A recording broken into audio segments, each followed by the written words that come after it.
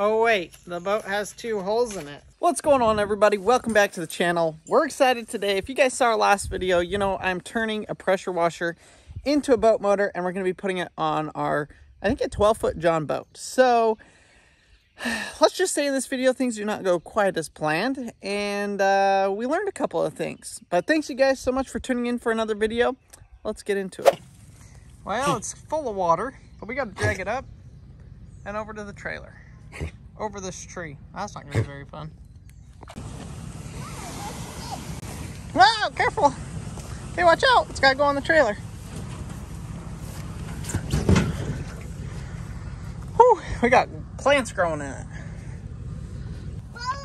I got the boat. Okay. It's all loaded up. We're gonna have to adjust the trailer a little bit so it'll fit better on there. But it's gonna work. Good boy, Goosey went for a little swim. Lots of mosquitoes down here. Let's go. Oh, Maverick, what do you think?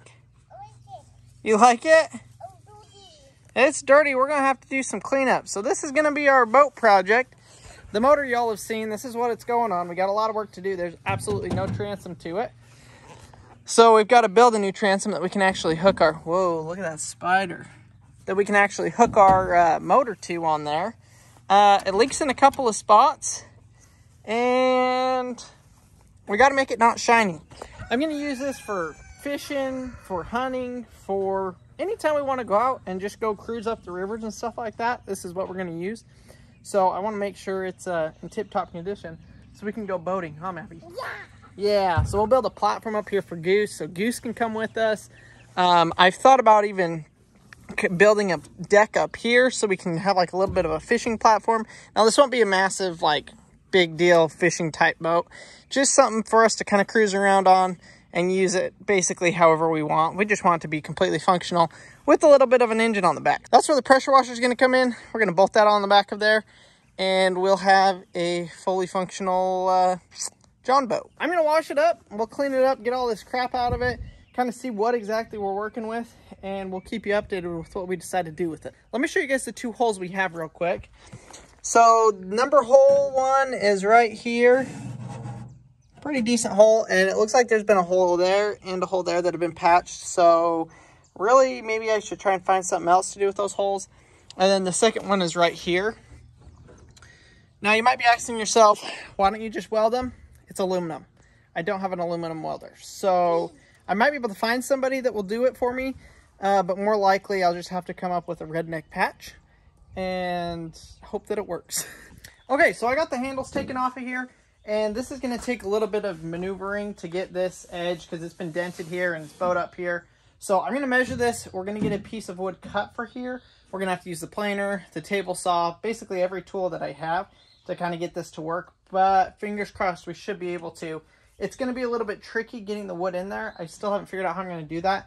Typically, it would get this re-riveted on, which I may do. If I do that, though, I'm going to make the transom a lot bigger and beefier than it is. But we're going to go with this. We'll put it on there, see how it works. And if it doesn't work, then we'll go down the further rabbit hole of trying to do it in another way. But I'm going to get the planer out, get it all set up, get this cut, and we'll show you guys, hopefully, putting it in. Cut my new transom out of a pressure-treated 2x10. But it's too thick, so we're going to use the planer here to shave it down. This is pretty nifty. It'll just take off however much I want it to, up to 1/8 of an inch, so I'll have to run it through a couple of times.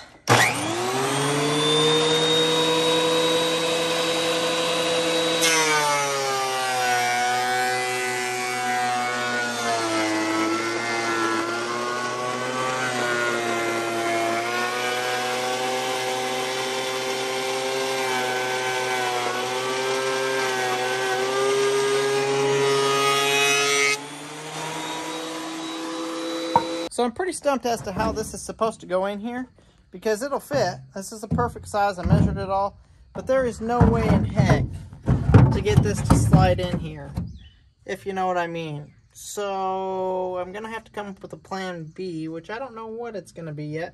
The only thing I think is I cut it in half at an angle, and then I put it in here, and then once it's in here, then I drill basically lag bolts through here, and that will fasten it all together and hopefully give it the strength it needs.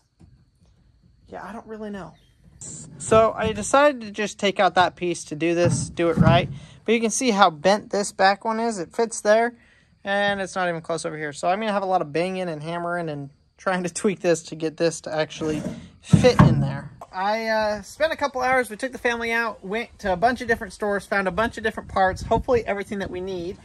And so I got the new tools and everything. As you guys saw last night, I got that board put in, but we need to put this like that. So now I have everything to rivet that on there and do that. So we're going to get started on that. I want to get that finished. I also have some water sealer that I'm going to seal that board with. That board should technically never get wet, but you know how it is. It might get wet. So I'm going to start off doing that. We'll keep you guys updated with how this goes. We'll just get after it.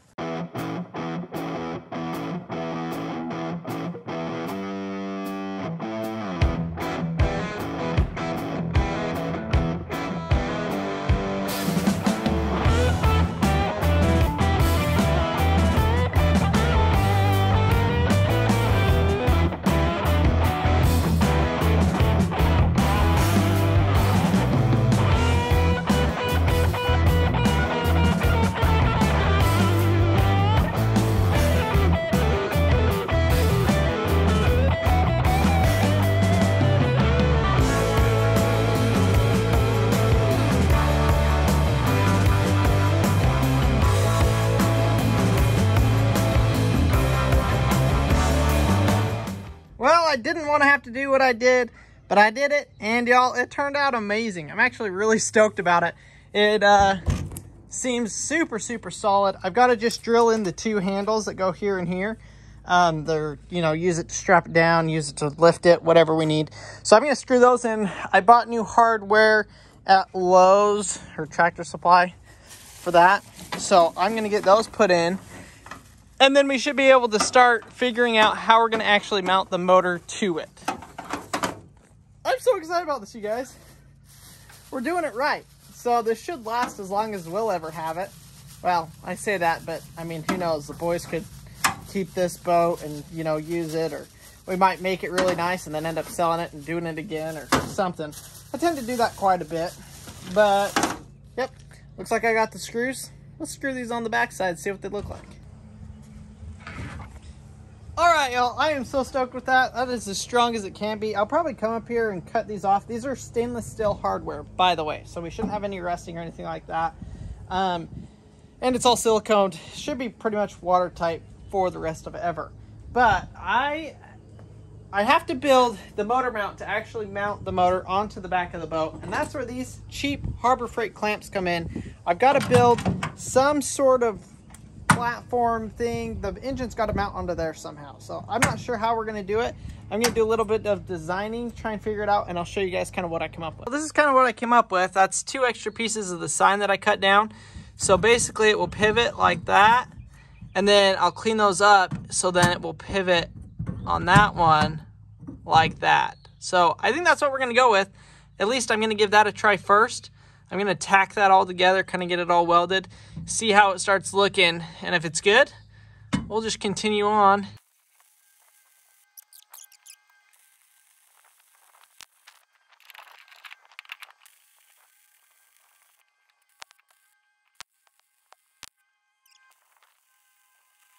Y'all, I have literally just been procrastinating this for as long as I could because I didn't know how I was going to do it. This is going to mount here on a screw or on a bolt, and it will pivot, and then this will mount to this. This is the motor mount, and this will pivot it up and down, left and right. Oh my gosh, I am so stinking stoked with how this is turning out. It's literally, I mean, we're like a couple welds away. Got to drill a hole, bolt that in, and drill a hole through that. These are just going to get welded. I'll measure it out, weld that one on there, and we're going to be literally golden, ready to mount the engine in no time at all. I am so stoked with how this has turned out. This is just an extra piece of the sign. I drilled it out.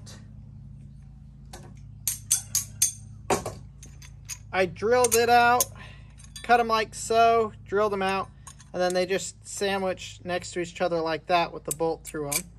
That will obviously get a nut on it. and will sit just like that. I am so excited.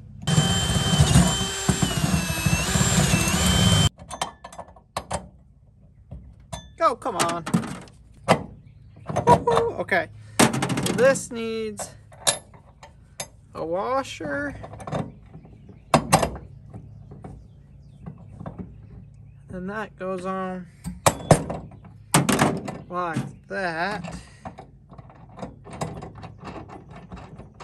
So I decided to just tack weld that nut on there. This is the swivel this way because it's just gonna keep, oh heck. No, I think it's gonna work. It would just keep loosening itself and I'd be fighting that problem forever. So that's where it stays, I guess. Hopefully that's gonna work. When this cooled, it warped, but it should be all right because the motor will hopefully straighten it out a little bit. So, moment of truth, y'all. Let's put the dang motor on. I took off the shaft because I want to weld a little bit on the shaft and actually cut some of the shaft off to make it a little bit thinner. So, let's go ahead. Let's throw the motor on here. See if it all lines up.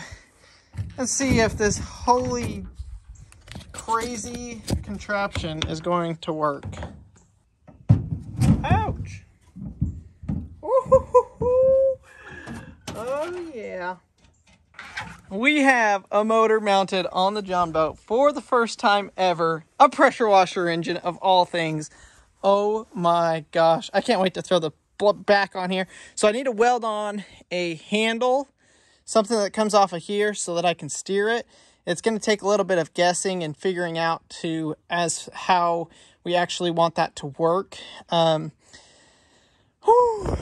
I'm just so stoked that we've gotten it to this point. This is a big, big, big deal. Okay, y'all, moment of truth. I got it mounted on here. I'm realizing now, if you look at this, it's a little flimsy under there. So I'm probably gonna just have to add some metal reinforcements. Make sure you're facing that. So I might have to add some reinforcements, but we're gonna start it up and see if it all stays together. The rod at least and all that. So let's give it a try.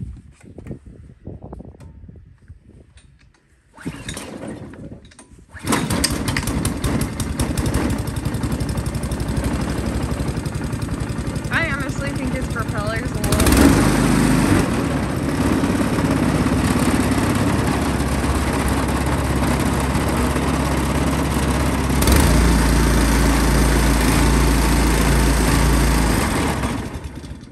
Oh my gosh, it works. Holy cow. Mars, what were you saying? You honestly thought it wouldn't? No, that's not what I said. I said that's what you were saying. I said I think your propeller's a little small. They're actually meant to be small, but yes. It's a small propeller. Well, yeah, clearly that one was made to be small. But you can get bigger ones. The question is, oof. You know you can only go when it's like 8 feet deep? No, this is meant to go in literally 2 inches. Then why is it so freaking long? Because it spreads out. It's called a mud motor, Mars, and it's meant to be like that. I don't think so. I think I got to readjust it because it's very tail heavy, and cranking on this thing to hold it down is going to be a little bit tricky. Well, why don't you just make a little thing right there that then like... Yeah, if this came out longer, it would be better, but still, I'd love to have it more balanced on the transom. Or right now, it's not balanced on the transom at all. How long are we talking? Huh? How long are we talking? Well, this could come out here, and I really want to put a bar in right here that I hold, and then you steer like this. Marcy's clearly never seen this because this is how they look. She's thinking of like a sailboat or something. I don't know. No. I'm asking, how long is it going to take? Oh. How long is it going to take? I have no idea. Like to readjust it. Well, you have to redo basically everything you've done for the last hour. No, I just have to move one bracket, but the problem is I welded the bracket on completely, not thinking I'd have to potentially redo it. Well, that's it for this video, everybody. We hope you enjoyed. Mars. I'm ready to just go take it down to the lake or something though. I know, you might as well. Okay, this is my thinking. You might as well go take it out and test it and then figure out all the things you need to fix instead of fixing one and then figuring out you actually have to fix 3 different things. All right, let's do that. Oh, yes. Maverick, where's your life jacket? Did you get it? No, too high. It's what? Too high. Too high? Yeah, when do we wear life jackets? When we're in the Water. water. Good job. My dad. I was just saying about Crandall, and he says to me, Oh wait, the boat has 2 holes in it. so I have this epoxy putty. Stuff is magical. how long will it take? It says 15 minutes. Oh, so by the time you get there. Yeah. Is it gonna stick? I have no idea.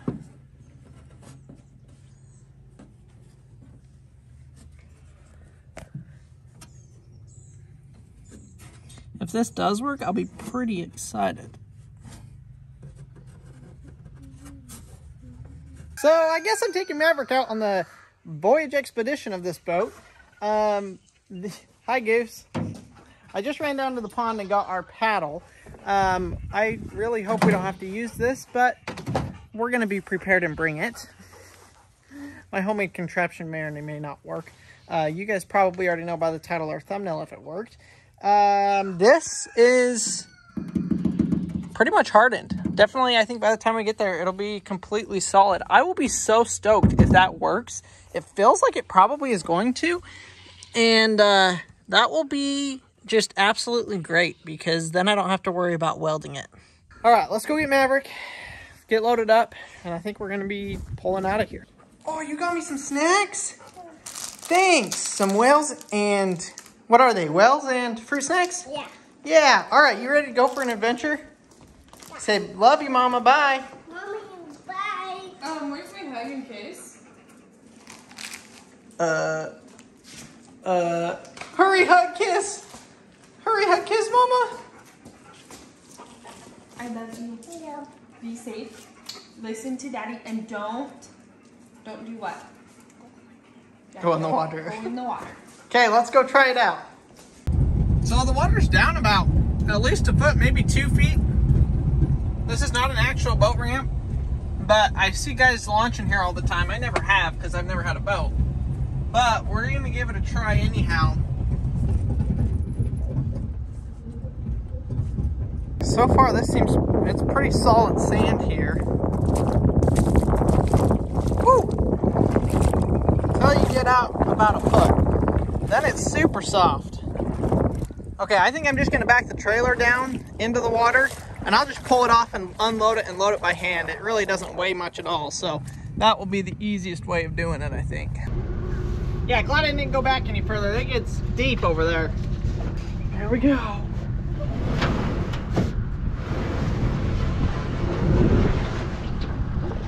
That's perfect. That ain't bad at all.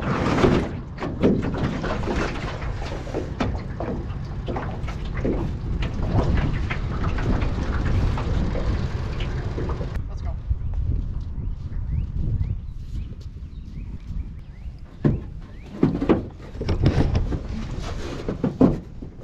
Go sit on the other seat.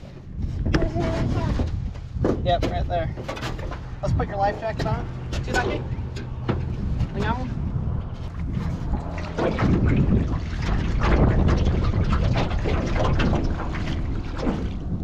Gotta get in.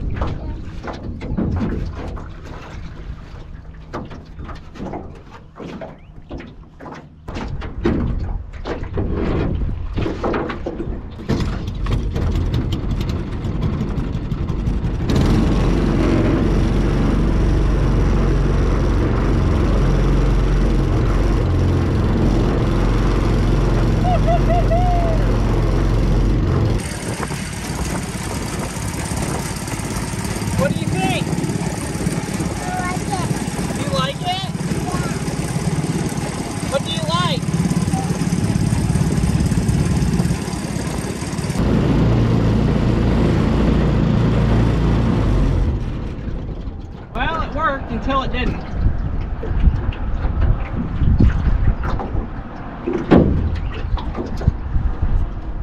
Well, shoot.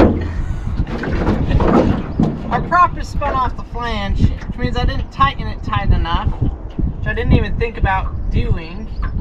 No! It was doing so good. Our leak, it's not leaking anymore, which is great. So,